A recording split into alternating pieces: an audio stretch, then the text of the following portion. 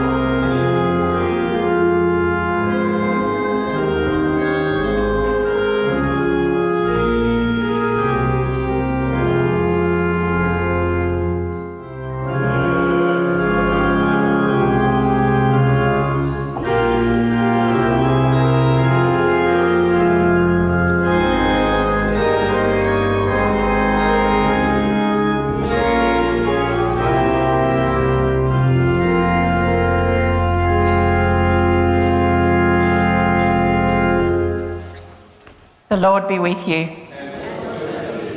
The Gospel of our Lord Jesus Christ, according to John chapter 10, beginning at the 11th verse. Glory to you, Lord Jesus Christ. I am the good shepherd.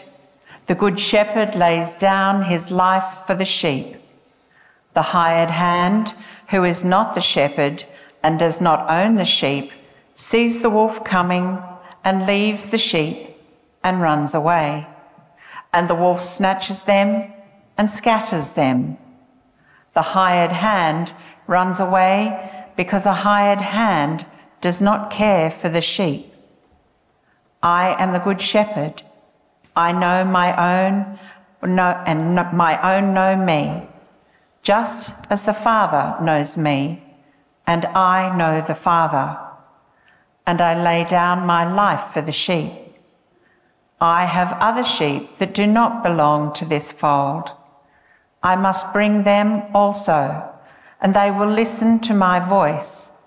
So there will be one flock, one shepherd.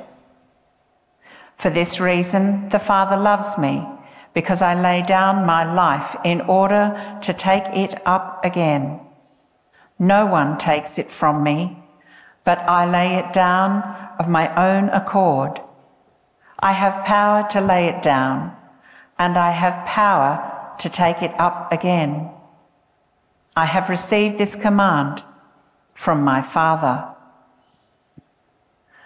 For the Gospel of the Lord, praise to you, Lord Jesus Christ.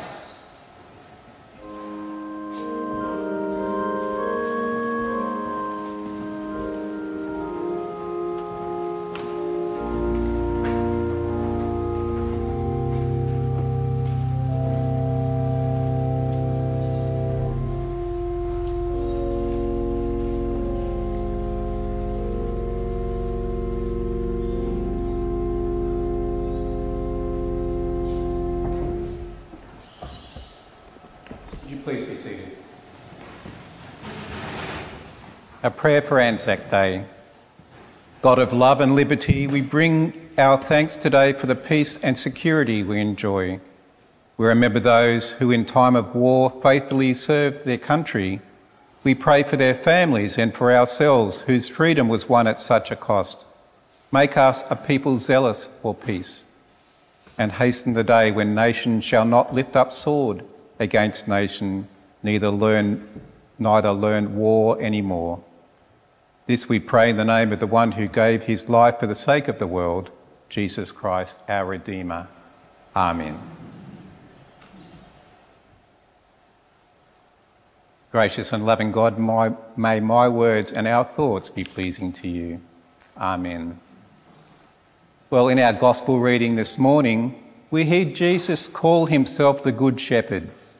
He said these words to his disciples before he sacrificed his own life by going willingly to the cross.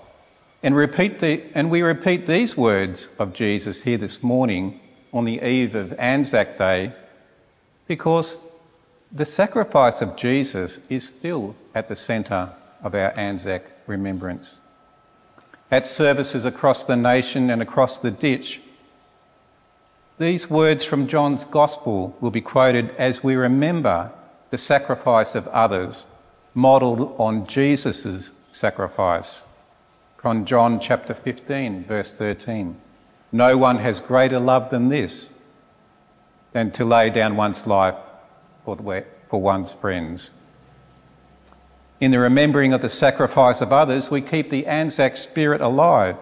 And in our remembering, we honour those ordinary Australians and New Zealanders and the sacrifice that they made for others.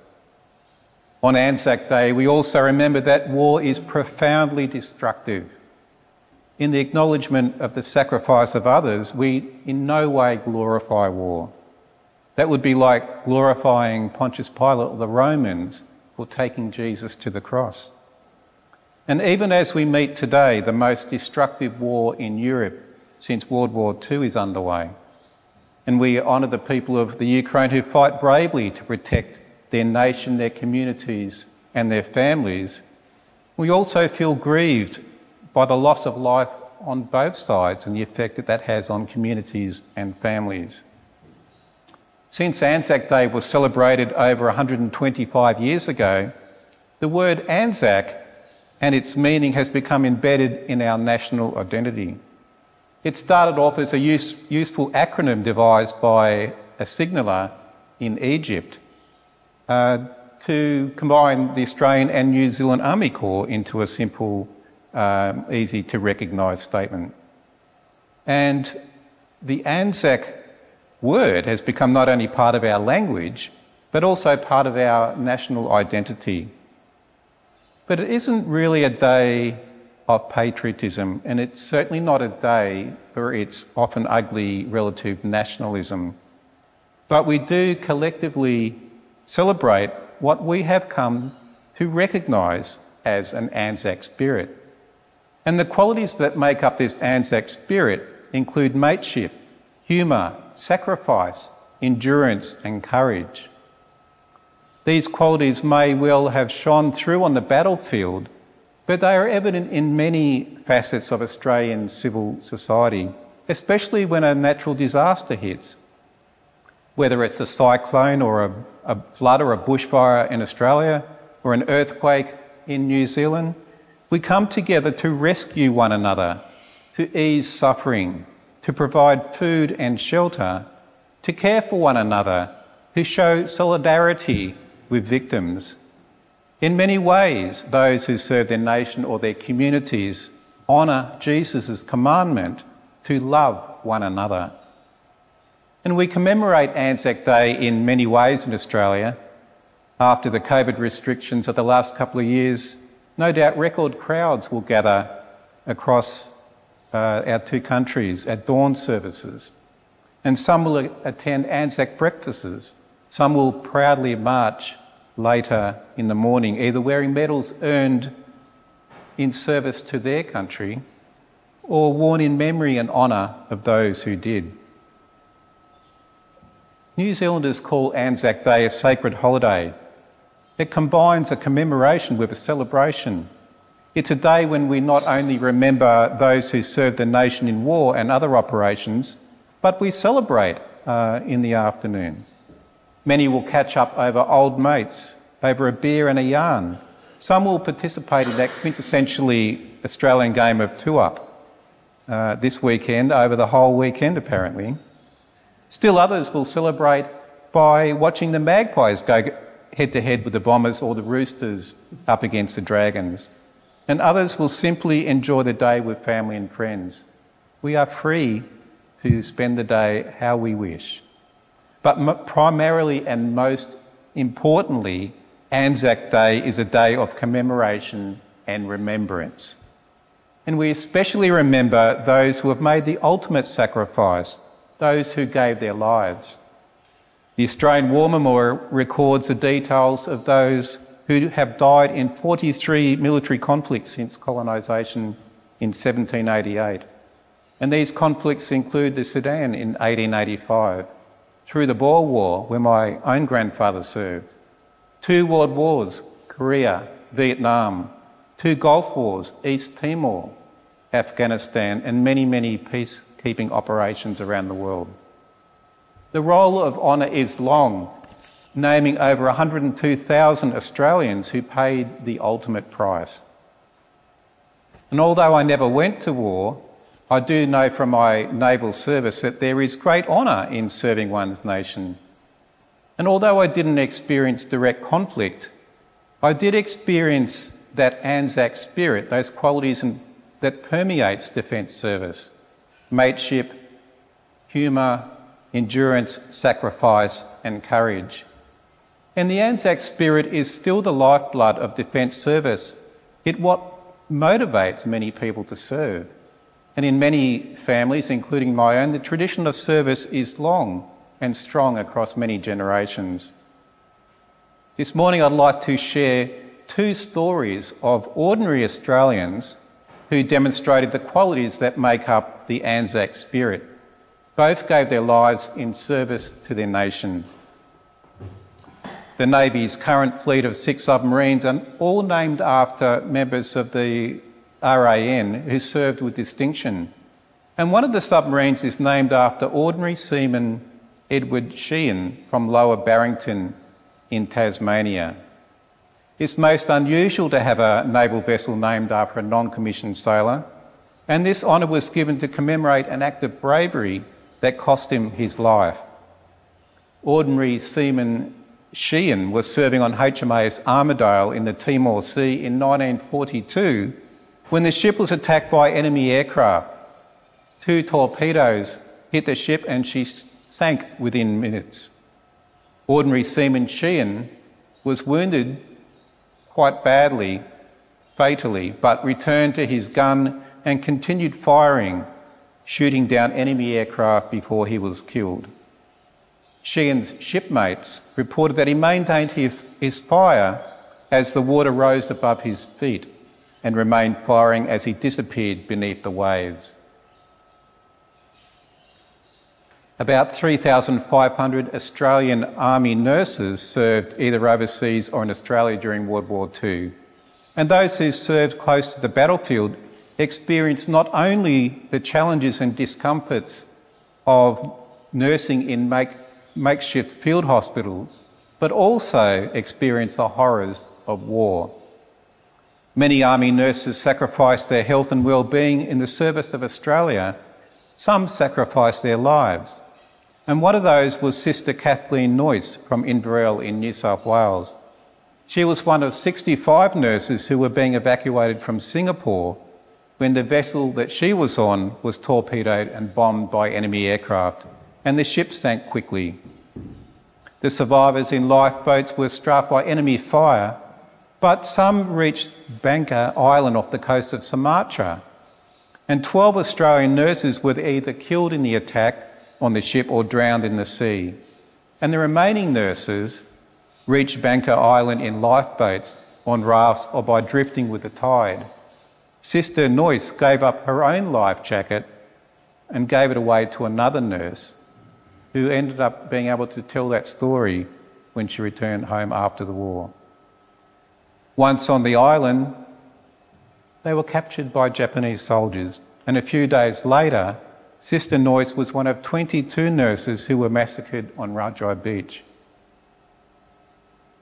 On Anzac Day, we commemorate the service and the sacrifice of people like Ordinary Seaman Hetty Sheehan from Lower Barrington and Sister Kathleen Noyce from Inverell. They're just 2 of the more than 102,000 Australians whose service was costly to them, to their families and to their nation. They laid down their lives for their sisters and brothers, Their service was selfless. It was sacrificial. Their service and their sacrifice was Christ-like. In the Gospel according to John, in chapter 15, one of Jesus' final instructions to his disciples before he gives his own life is to do this: to love one another. To serve God is to love one another. And Jesus reveals the true nature of love.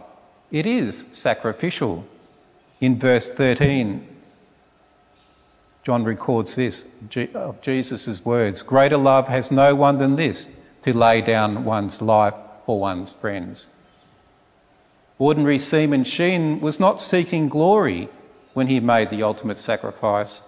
Teddy Sheen was protecting his shipmates while they were evacuating the ship, and many went on to survive the war. Nor was Kathleen Noyce seeking glory. Sister Noyce and her fellow nurses had set up a field hospital near the beach with very limited supplies to care for the sick and the injured survivors when the Japanese soldiers rounded them up, marched them into the sea and executed them. Kathleen Noyce was simply caring for her fellow passengers and the other nurses. And nor was Jesus seeking glory for himself as he prepared to give his own life for others. Jesus' motivation to give his life was so that his Father would be glorified and that others would have life through him.